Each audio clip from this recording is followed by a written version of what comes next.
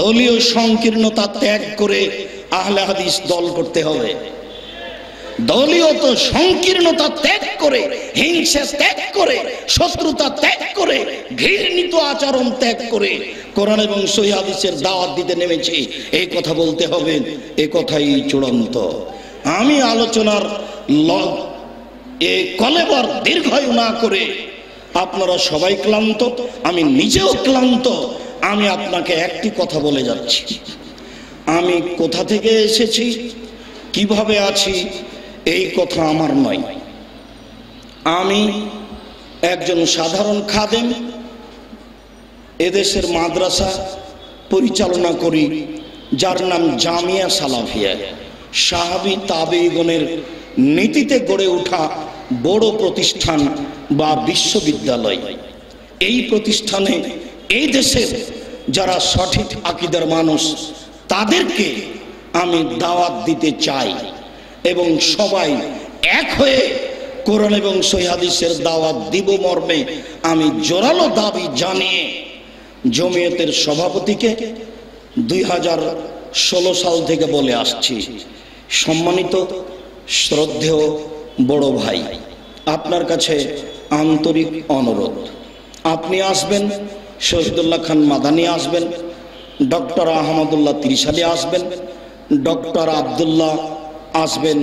এইটা আমার দাওয়াত মর্মে আমার 3 বছর থেকে চলছে। আমি গত বছরের আগের বার টেলিফোনে দাওয়াত দিয়েছিলাম, তারা সবাই দাওয়াত গ্রহণ করেছিলেন। শেষ পর্যন্ত 2 জন দাওয়াত ফেরত দিয়েছিলেন, আর ডক্টর আহমদুল্লাহ ত্রিশালী এবং ডক্টর আব্দুল্লাহ তারা আমার দাওয়াত গ্রহণ করেছিলেন। পরে আমি অধ্যাপক মোবারক আলী সাহেবের সাথে সরাসরি বৈঠক করলাম। বৈঠকে আমি 4টি প্রস্তাব পেশ করেছিলাম। এক, আমি দেশের বড় বড় আলেম ওলামাকে নিয়ে সম্মেলন করছি, আপনাদেরকে দাওয়াত দিতে এসেছি, আপনার জমিয়তের 4 জন মানুষ আমার দাওয়াত গ্রহণ করবেন, আপনি, মাওলানা শহীদুল্লাহ, ডক্টর আহমদুল্লাহ, ডক্টর আব্দুল্লাহ। 1, 2, এদেশে মাঝহাবিদের এই বোর্ড হয়েছে, আমাদেরও একটা বোর্ড হওয়া দরকার, আকীদাগত ব্যাপার। নইলে হয়তোবা তাদের বই পুস্তকগুলি আমাদের প্রতিষ্ঠানে পড়াতে বাধ্য করতে পারে। যেমন ভাবে আলিয়া মাদ্রাসায় সমস্ত ছাত্র আহলে হাদিস আর যে হোক না কেন, মাঝহাবি হোক না, সবাইকেই ওই বই পড়তে হবে, ওই বই অনুপাতে পরীক্ষার উত্তর দিতে হবে, নইলে নাম্বার কাটা যাবে। এক পর্যায়ে বোর্ডের ক্ষমতায় আমাদের সংশোধনীয় আকীদা বাতিল হয়ে তাদের বই পুস্তকের পিছনে আমাদেরকেও একদিন দৌড়াতে হতে পারে। অতএব আমাদের একটা বোর্ড করা হোক, এটা দ্বিতীয় প্রস্তাব। তৃতীয় প্রস্তাব হলো এই যে মাঝে মধ্যেই তারা এমনভাবে বক্তব্য দেয় আর এমনভাবে বই পুস্তক লিখে পেশ করে যে আহলে হাদিস সত্য সত্য ইংরেজদের দালাল। এরা কোনো মানুষ নয়, এরা পশু প্রাণী। তাদের কথা ও কলমে এরকম প্রমাণ হয়, তাহলে আমাদের সবাই মিলে সময়ে, কলমে, মুখে, বক্তব্যে, বৈঠকে প্রতিবাদ করতে হবে। নইলে আমাদের উত্তরসূরি যারা, তারা নিজেদেরকে হারিয়ে ফেলবে, তারা বুঝতে পারবে না সঠিক আকীদা কি। আরেকটি কথা ছিল, 4টি প্রস্তাব ছিল। মাওলানা শহীদুল্লাহ সাহেব আমাকে জিজ্ঞাসা করলেন, আপনি আমাদের সাথে কিভাবে আসতে চাচ্ছেন? উনি প্রথমে বললেন যে আপনার প্রথম কথাটি আমাদের মেনে নিতে সময় লাগবে, বা ওটা আমাদের বোঝার প্রয়োজন, আপনার সম্মেলনে আমরা যাব কি না। তবে পরে যে কয়েকটা বললেন সেই কয়েকটা গ্রহণ করা যায়। তারপরে কিছু কথা বলেই তিনি বললেন, আপনি আমাদের সাথে কিভাবে আসবেন? আমি বললাম যে আমি আহলে হাদিস হিসেবে আসব, দল হিসাবে নয়। আমাকে কোনো পদ দিতে হবে না, আমি পদ ছাড়াই আহলে হাদিস হিসেবে আসবো, যাব, পরস্পরের শরীয়তের কথা নিয়ে আলোচনা করব। তারপরে আরো কিছু কথা হওয়ার পরে বৈঠক শেষ হলো। তিনি আরো কিছু কথা বলেছিলেন, এই মুহূর্তে আর আমার কাছে স্মরণ নেই। আমি পরবর্তীতে খুব চাপাচাপি করলাম আপনারা আসেন, তারা নাকচ করলেন। শেষ পর্যন্ত আমি অনুরোধ জানালাম যে ডক্টর আহমদুল্লাহ তিরিশালীকে আসতে দেন, ডক্টর সাইফুল্লাহকে আসতে দেন।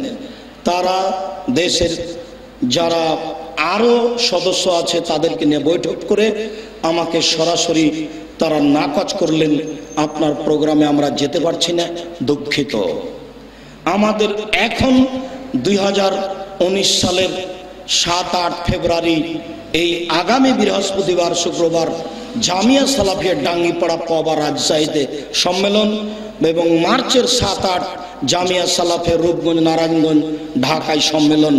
এই সম্মেলনে আমি 3 বার জনাব বড় ভাই অধ্যাপক মোবারক আলী সাহেবের সাথে কথা বলেছি। আমি সময় চেয়েছি, এখন পর্যন্ত তিনি আমাকে কোনো সময় দেওয়ার মতো পরিবেশ করতে পারেননি। আমি জানি না কোথায় রহস্য রয়েছে। সম্মানিত দিনী ভাই বোন, আমি আপনাদেরকে অনুরোধ করে জানাচ্ছি, কেউ যদি আমার ব্যাপারে এইটা ভাবে যে আব্দুর রাজ্জাক সাহেবকে সাথে নিলে হয়তোবা তাকে সহযোগিতা করা লাগবে বা বিপদে পড়লে তাকে উদ্ধার করা লাগবে, তা আল্লাহ মাফ করো, আমাকে আমার প্রতিষ্ঠানে সাংগঠনিকভাবে সহযোগিতার কোনো প্রয়োজন নেই, কোনো প্রয়োজন নেই। আর যদি বিপদে পড়ি তাহলে আল্লাহ উদ্ধার করবেন, এটা আমার বিশ্বাস। সাংগঠনিকভাবে উদ্ধার করতে হবে এই কথা আমার মনে হয় না। যদি কেউ মনে করেন যে আসলে মান সম্মানের পদের হানি হবে, তাহলে আমি মনে রাখছি, আমি বলছি আমাকে কোনোদিন কোনো পদ লাগবে না। আমি কারো মান সম্মান নিয়ে চিন্তা ভাবনা করি না মর্মে আবারও আমার পক্ষ থেকে জোরালো অনুরোধ রইল, সংকীর্ণতা ত্যাগ করে ডাকেন, ডাকলে আসেন, দলবদ্ধ হয়ে ঐক্য হয়ে সংকীর্ণতা ত্যাগ করে, কিছু হিংসা ভিতরে থাকলে ত্যাগ করে এক হয়ে আহলে হাদিস হিসাবে এই দেশের মাটিতে দিনের খিদমত করি, সঠিক আকীদা আদর্শ প্রচার করার প্রাণপণে চেষ্টা করি। এ আমার জোরালো দাবি, তখনও থেকেছে, এখনো আছে, চিরদিন থাকবে। সম্মানিত দিনী ভাই বোন, আমার পক্ষ থেকে কোনো সংকীর্ণতা নেই, আমাকে ডাকার ব্যাপারে কোনো বৈঠকও লাগে না। এখন যদি আহমদুল্লাহ তিরিশালী বলেন যে আমার সাথে চলে না আমাদের প্রোগ্রামে, আমি বলবো চলে। তারা কিভাবে যাবে তারা আমার জানা নাই, আমি প্রাণপণে চেষ্টা চালিয়ে যাচ্ছি। আল্লাহ তুমি সর্বশক্তিমান, তুমি সহযোগিতা করো, তুমি করলে সহজ হবে, আল্লাহুম্মা আমিন। আর কোন সময় আমি কচুর পাতার পানি, এই কথা ঠিক, তবে আপনি মনে রাখবেন যে একেবারে তুচ্ছ মনে করে এমনি ফেলে দিয়ে হেঁটে বেড়াবেন, এটা যেন মনে না হয়। 2 জামিয়া সালাফিয়ায় 2500 ছেলে মেয়ে পড়াশোনা করে, 115 জন শিক্ষক শিক্ষিকা অবস্থান করেন, প্রতি মাসে বেতন লাগে 12,15,000। 2টা প্রতিষ্ঠান আহলে হাদিসের প্রতিষ্ঠান, এটা আহলে হাদিসের সম্পদ, এটা আহলে হাদিসের সম্পদ। আমি কে? আমি একটা ফকির, কচুর পাতার পানি, আমার কি দাম আছে? জামিয়া সালাফিয়া ডাঙ্গিপাড়া পবা রাজশাহী 18 থেকে 20 বিঘা জমির উপর অবস্থিত। জামিয়া সালাফিয়া রূপগঞ্জ নারায়ণগঞ্জ ঢাকা, এই প্রতিষ্ঠান 18 থেকে 20 বিঘা জমির উপরে অবস্থিত। এগুলো আহলে হাদিসের একটা স্বর্ণের মতো সম্পদ। এইটা তাদের আকীদা আদর্শ নিয়ে ভবিষ্যতে অন্যায়ের বিরুদ্ধে লড়বে, মুখে কলমে মিডিয়া ইনশাআল্লাহ।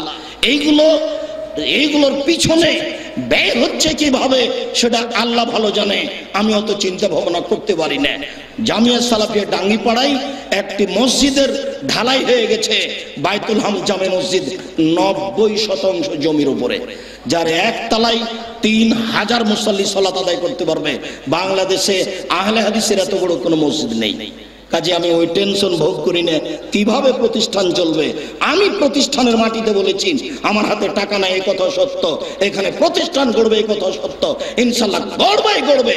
কিভাবে গড়বে তা আমি জানি না, আল্লাহই ভালো জানেন। ইনশাআল্লাহ গড়বে, অবধারিত গড়বে, গড়বে গড়বে ইনশাআল্লাহ। সকল দিনই ভাই বোনকে আহলে হাদিসের ছায়াতলে থেকে জমিয়ত পুরাতন সংগঠন তারা বিবেচনা করতে পারে। আহলে হাদিসের ছায়াতলে থেকে আকীদা আদর্শের দাওয়াত দিয়ে মানুষের আকীদা আদর্শ পরিবর্তন করে মানুষকে পরকালমুখী করার অনুরোধ রেখে আমি আমার পক্ষ থেকে সংক্ষিপ্ত আলোচনা এখানে শেষ করলাম।